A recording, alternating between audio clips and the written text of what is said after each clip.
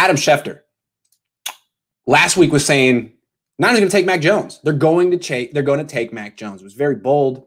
Seemed a little out of character for Adam Schefter, considering it seems like no one really knows who the Niners are taking. So now he's saying, well, he would still guess that the Niners are taking Mac Jones, but they're open-minded. They're open-minded. They're going to the Justin Fields pro day, the second one. They're going to Trey Lance's second pro day. And what he said is basically they need to do their due diligence. They have to make sure they see all of these quarterbacks. Because if you remember, 2017, they didn't spend a lot of time evaluating Patrick Mahomes or Deshaun Watson because they were so focused on signing Kirk Cousins in 2018 that they missed out on two great players. So I guess there's two ways you could interpret this news. Three. That one is that Adam Schefter has no idea what's going on and he's just making stuff up. That's possible. Two is that the Niners, Kyle Shanahan in particular, is still set on drafting Mac Jones. He just realizes what an unpopular pick it's going to be. And in an attempt to cover his butt, is going to the other pro days, doing his homework, saying, yeah, I like Justin Fields.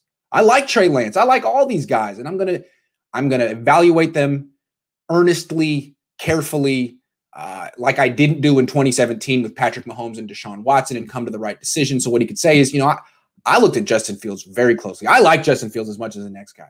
I looked at Trey Lance very closely. I like Trey Lance as much as the next guy. It's just that the more that I studied Mac Jones, the more I loved him. So I understand if some fans are a little concerned, but just know that I like these guys too. I just love Mac Jones. That could be part of it. I could be part of it. Or what's happening could be that Kyle Shanahan and the organization see what an unpopular pick Michael McCorkle Jones would be for the 49ers. And even Kyle, the most confident / cocky head coach in the league, who never buckles to public pressure, always does what he thinks is the smartest thing to do, even if no one else thinks that, is going to fold. It's going to say, you know what? I like Mac Jones. I want Mac Jones. I traded up to get Mac Jones. But even I understand that this is career suicide. No one will appreciate this move. Everyone will pan it. My fans will desert me. My loyal supporters in the media will excoriate me. And who knows what the front office and the ownership of my own organization will think of me then. Could lose a lot of power. If Mac Jones doesn't work out, all of a sudden the power could shift to John Lynch. All of a sudden, Jed York could look at Kyle Shanahan a lot differently. Like, dude, you've gotten this wrong how many times? You didn't want Patrick Mahomes. You didn't want Deshaun Watson. You didn't want Tom Brady, but you wanted Mac Jones and you traded all that and that's what you got? Okay, well, enough. So maybe even if Kyle was the one who wanted Kirk Cousins over Robert Griffin in 2012. Kyle's the kind of guy who goes out on a limb for players. He seems like the kind of guy who would go out on a limb for Mac Jones. Maybe he realizes he just doesn't have the job security or the cachet to pull that off. And maybe he's going to say, you know what? Fine. You guys pick the quarterback. I'll draft him. And if he doesn't work out, it's on you. You know who I wanted. You said I couldn't have him. Fine. You pick the quarterback.